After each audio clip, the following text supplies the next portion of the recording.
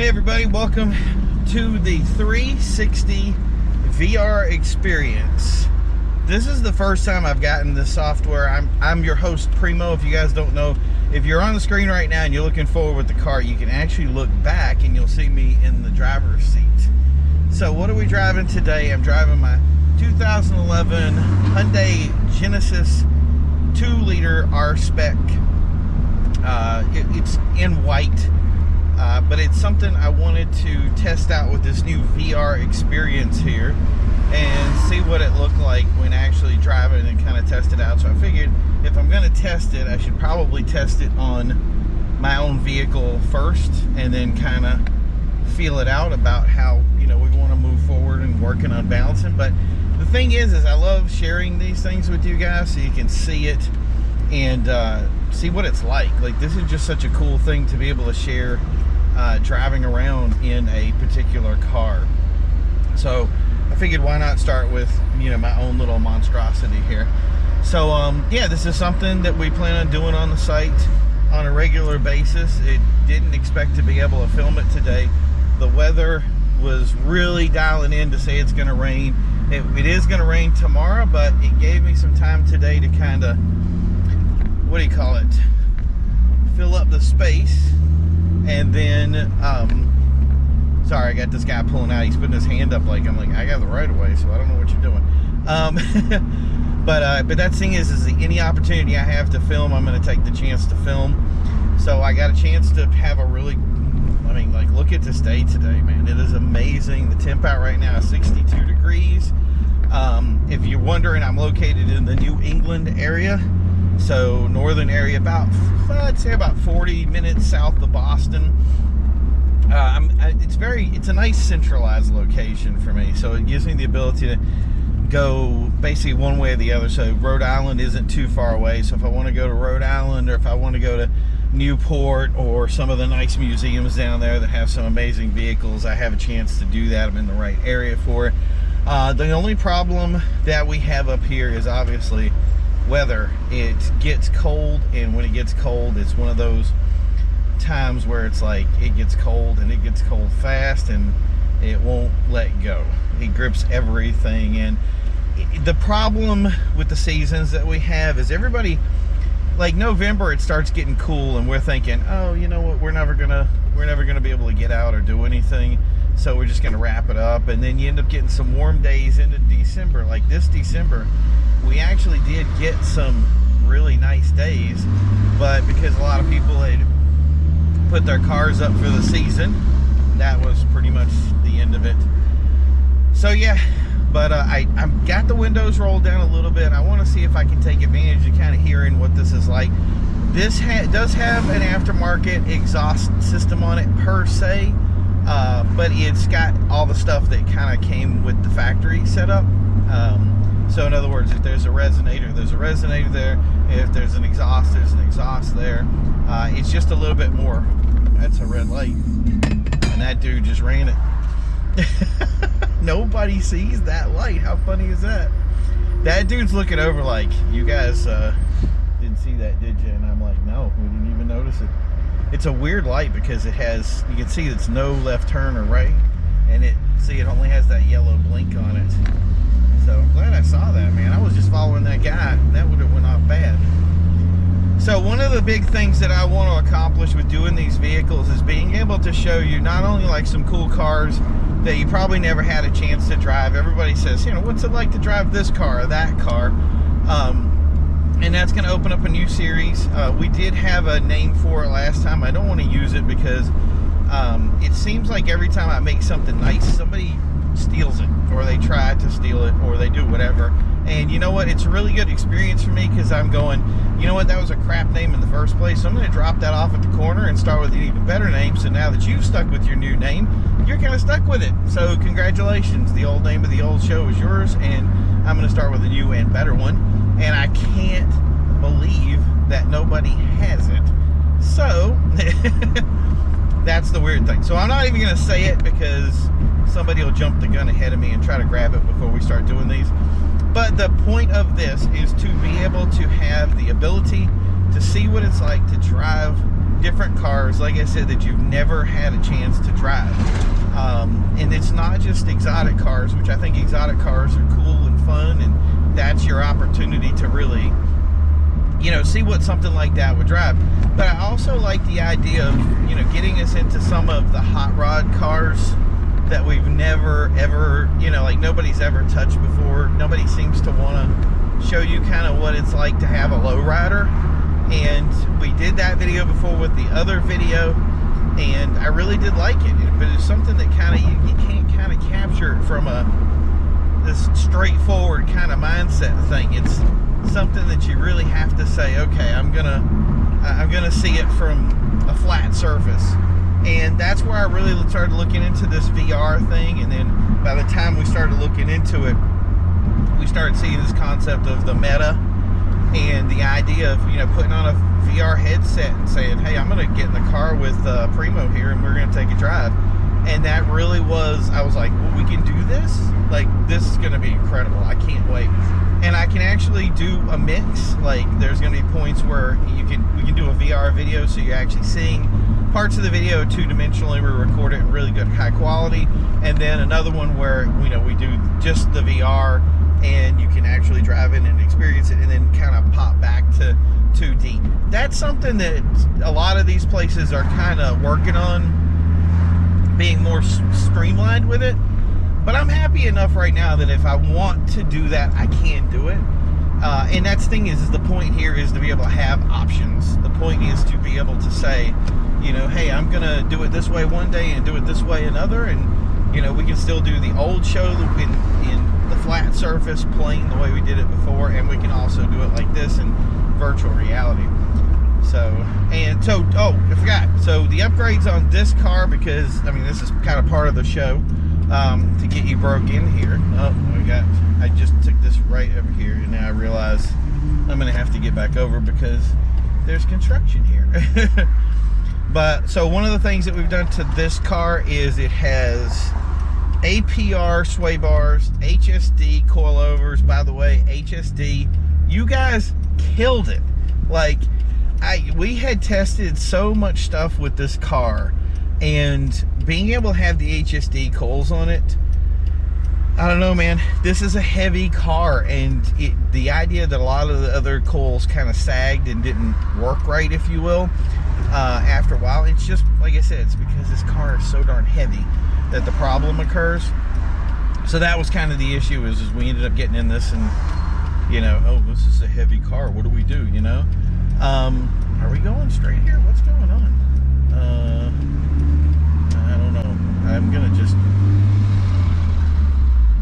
Everybody's kind of doing their own thing.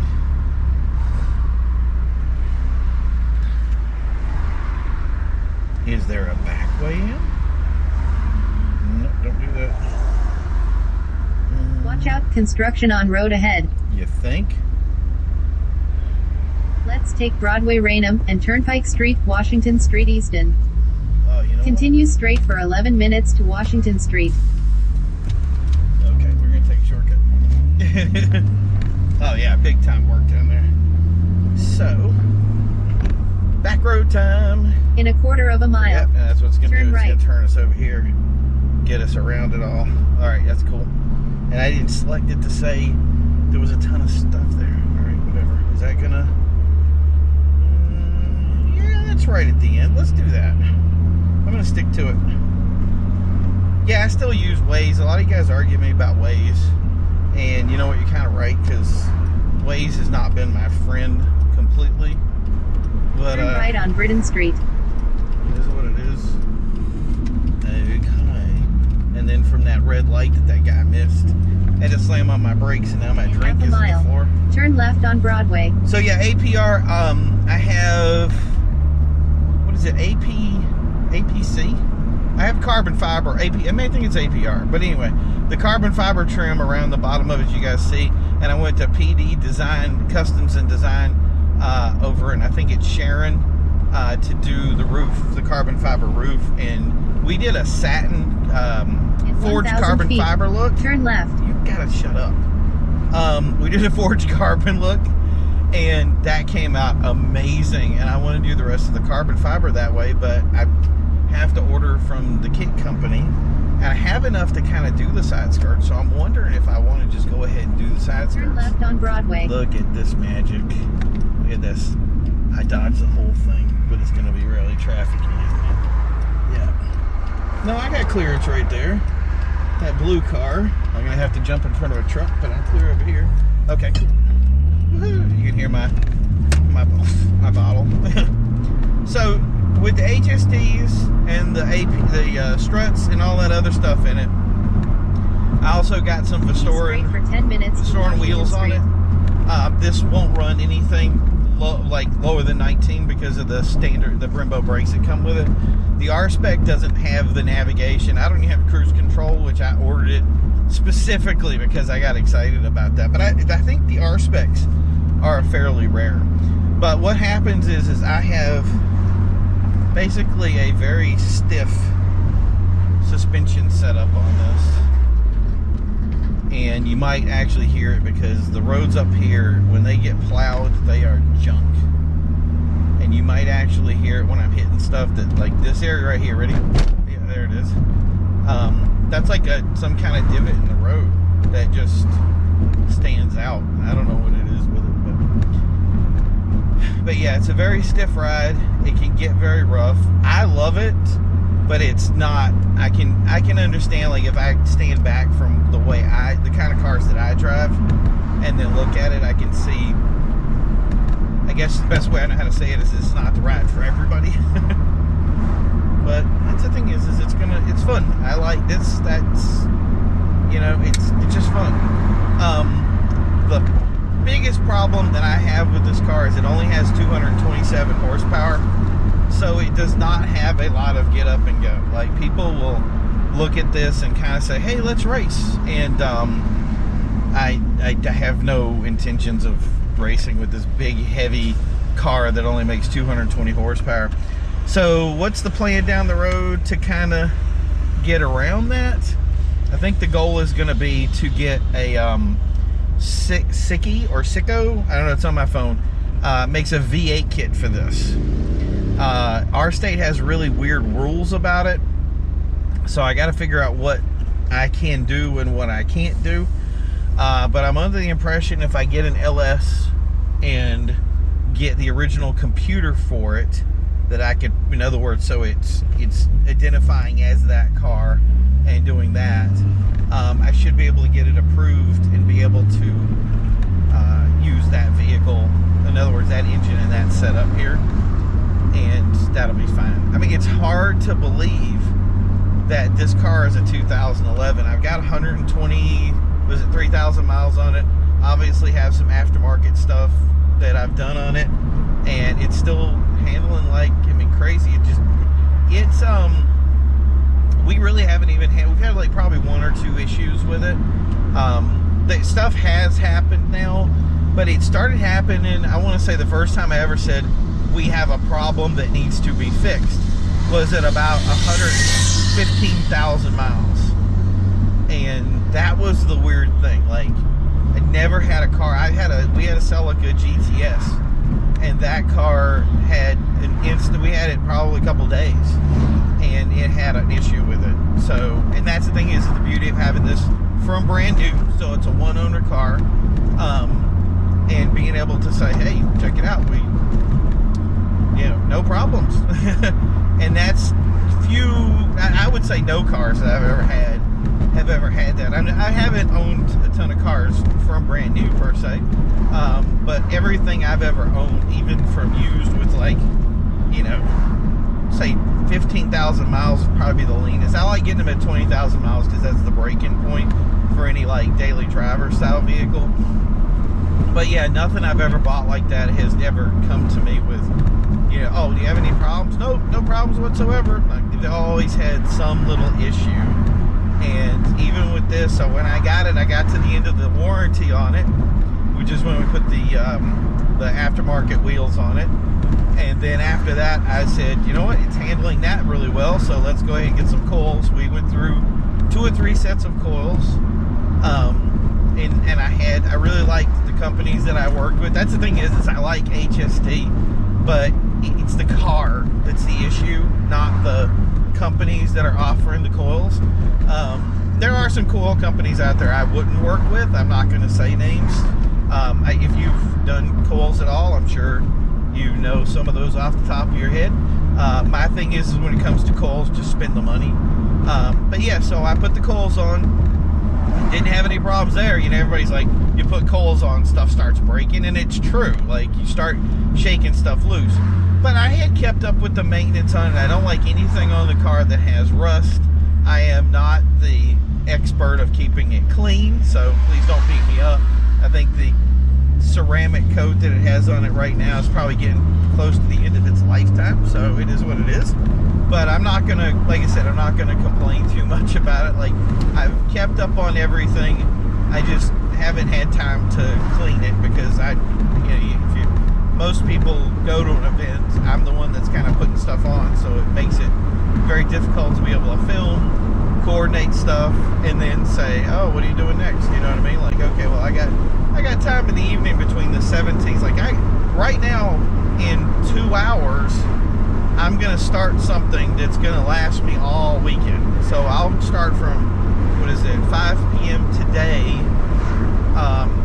getting booked up at 3. So I'll start the process at 3, and then by 5 o'clock, it'll almost be going non-stop from 5 o'clock till Sunday at probably about 8 o'clock.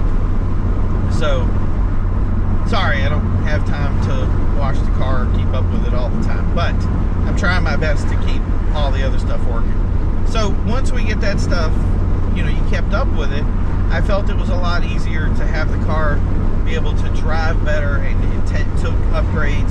So I just kind of did things piecemeal from here to there, and I wasn't looking for, like, big turbo, blah blah blah, stuff that would kind of give it engine codes or give it problems with the flash and that kind of stuff. I just did things real simple, and it worked out really well. So that's I think why it lasted as long as it has. And I mean, right now I'm getting probably, 20 miles to the gallon, which it should be around 24, I think, but a lot of back roads I think lowered that. So I think on average right now, when I first drove it was 27 to 30 miles per gallon. I'd say right now, highway wise, it's doing anywhere from 24, maybe 26 on a good day, but it would be very tough. That would be a whole day of just highway driving to get it to go that well. But yeah, I'm 20 to 22. I'm very happy with that. So I'm not too worried about the gas prices. It also has an adjusting fuel curve. So if I want to put 93 octane in it, I can, which is great. But it'll run on 87. So whatever octane I want to throw in it, it'll work. So that's good. So you might be wondering why I'm riding a little bit, I don't know, conservative. I'm not really kicking it today. One thing is just the idea of it being recorded 3D, and being able to get, just to get an idea or a feel of what it's like to see all around it. This is, like I said, this is something new. I'm not sure that anybody does this. I know that YouTube supports it and has supported for like 5 years, and it really baffles me that I haven't seen any of this stuff. And the idea of being able to put it out and just say, hey, you know what, let's check this out, I think that's a big deal. So maybe somebody else does it, I don't know. It's just, you never see it, you know what I mean? But yeah, we'll use this opportunity to kind of put that platform out. So do I have 1,000 feet. Oh. Keep left to Washington Street. Yes, ma'am. All right, so what I do have some plans down the road. Some people have asked me what do you want for a car, and I usually kind of keep my stuff tight to my chest. We have worked on a couple of projects with like custom creations to get some word out from some of the cars that they're going to be interesting. 1.7 miles. They're going to be unveiling right on Plymouth Drive. Down the road here, so you can see some posts I made with that. I don't want that stuff to be secret. I want you guys to see it. I want you to be able to pay attention to it, to understand what it's about, like what's going on with it. Those things are just awesome. You know what I mean? But I like my 944 turbo. I'm into it. I'm sure we're going to do a video like this with it down the road. But I really have to say what I want to do is I want to do a Cayman. I am dying to do a Cayman. The first complaint was, well, it's only a 2-seater, and you know, you have other people. You know what? I've been driving 2-seaters forever. The back seats, even on this thing, is, I mean, like, nobody can drive in it. I mean, if I put too much weight on the suspension, it's an issue. This isn't my transporter car, if you will. I had a transporter car, and I kind of defaulted back to the truck on it because I like the truck. I'd like to get a transporter car. I have my eyes on something I'd probably use if I was going to. But I don't want to think about that so much. I want to think about what is going to get me to events and what's going to make me have fun. And a lot of people were like saying, hey, let's go big, let's go bigger, or do something huge. Or the problem with those things is I can't really, it's too much upkeep. Like with the Cayman, it's kind of the middle ground. If I want to wide body it, I can. If I want to go up in wheel size, if I want to do crazy stuff with it, I can. I don't feel like tearing it apart. That 944, I can't do anything to it. And I'm never going to be able to do anything to it because it's a nice car. You know what I mean? It's a car that, you know, is a collector piece. It's from '86. I forget, bug flew in my ear or something. But it's a 1986. It's in perfect condition. AC still works. Like, just crazy stuff that thing will do.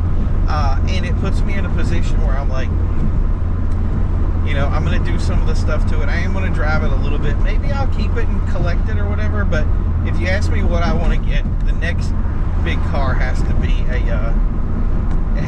Cayman. And I think a Cayman or Cayman R would be nice. I've seen one Cayman R when they first came out. That car didn't last long in inventory at all. Right, it was a green one too, so like that car was perfect. All right, so I'm almost at my destination here. As you can see, like, you'll arrive at Function wasn't too Automotive. bad to have a car lowered. Like, I think it's 1.75 or 1.6 inches I have it lowered. And I am pulling in here at Function Automotive, where I always beat up poor Chris. Arrived at your destination. And I know you guys, a lot of you guys that are local to me know about Chris. But I'm going to show off some of the VR stuff to him so you can see what it's like. And maybe, I don't know, maybe you can get some cars from here. He's got a lot of Skylines in the area, so we'll see what's up. So thank you guys for tuning in. We're going to have some stuff down the road, and we will talk to you then. Welcome to the VR Experience.